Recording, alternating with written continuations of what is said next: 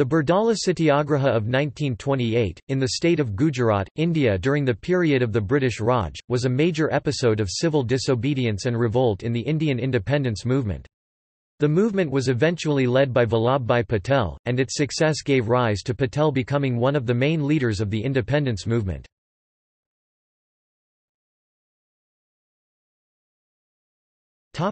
The crisis. In 1925, the taluka of Bardoli in Gujarat suffered from floods and famine, causing crop production to suffer and leaving farmers facing great financial troubles. However, the government of the Bombay Presidency had raised the tax rate by 30% that year, and despite petitions from civic groups, refused to cancel the rise in the face of the calamities. The situation for the farmers was grave enough that they barely had enough property and crops to pay off the tax, let alone for feeding themselves afterwards.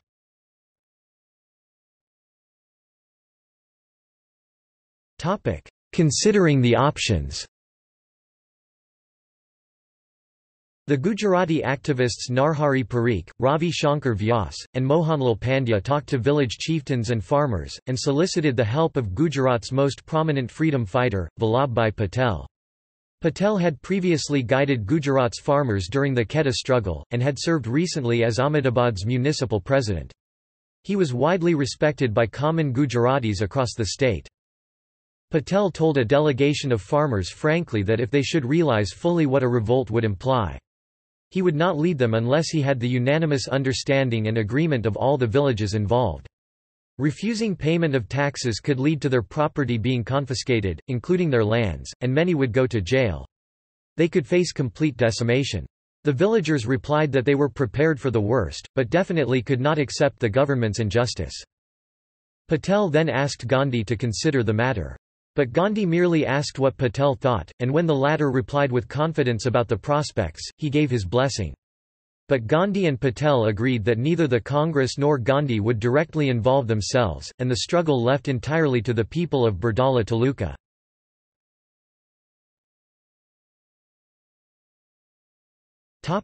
The struggle. Patel first wrote to the governor of Bombay, asking him to reduce the taxes for the year in face of the calamities.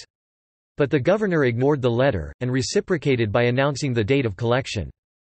Patel then instructed all the farmers of Bardoli Taluka to refuse payment of their taxes.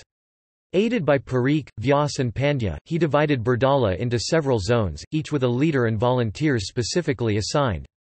Patel also placed some activists close to the government, to act as informers on the movements of government officials. Above all, Patel instructed the farmers to remain completely nonviolent, and not respond physically to any incitements or aggressive actions from officials.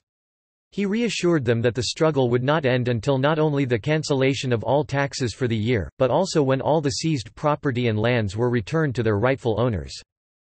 The farmers received complete support from their compatriots in Gujarat. Many hid their most precious belongings with relatives in other parts, and the protesters received financial support and essential supplies from supporters in other parts. But Patel refused permission to enthusiastic supporters in Gujarat and other parts of India from going on sympathetic protest. The government declared that it would crush the revolt. Along with tax inspectors, bands of Pathans were gathered from northwest India to forcibly seize the property of the villagers and terrorize them. The Pathans and the men of the collectors forced themselves into the houses and took all property, including cattle. Resistors had begun keeping their cattle inside their locked homes when the collectors were about. In order to prevent them from seizing the animals from the fields, the government began to auction the houses and the lands. But not a single man from Gujarat or anywhere else in India came forward to buy them. Patel had appointed volunteers in every village to keep watch. As soon as he sighted the officials who were coming to auction the property, the volunteer would sound his bugle. The farmers would leave the village and hide in the jungles. The officials would find the entire village empty. They could never find out who owned a particular house. However, some rich people from Bombay came to buy some lands.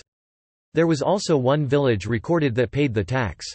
A complete social boycott was organized against them, wherein relatives broke their ties to families in the village. Other ways social boycott was enforced against landowners who broke with the tax strike or purchased seized land were to refuse to rent their fields or to work as labourers for them. Members of the legislative councils of Bombay and across India were angered by the terrible treatment of the protesting farmers. Indian members resigned their offices, and expressed open support of the farmers. The government was heavily criticised, even by many in the Rajah's offices.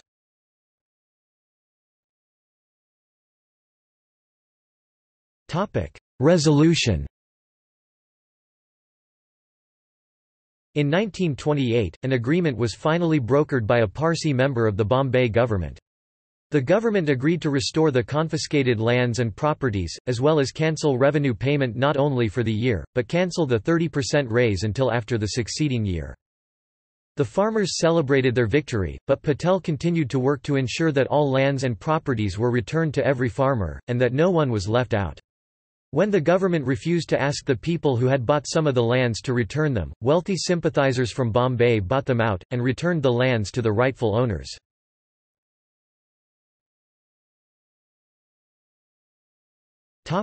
Commemoration. The momentum from the Bardoli victory aided in the resurrection of the freedom struggle nationwide. In 1930, the Congress would declare Indian independence, and the Salt Satyagraha would be launched by Gandhi. While Patel credited Gandhi's teachings and the farmers' undying resolve, people across the nation recognized his vital leadership. It was women of Bardoli who bestowed the title Sardar for the first time, which in Gujarati and most Indian languages means chief or leader. It was after Bardoli that Sardar Patel became one of India's most important leaders.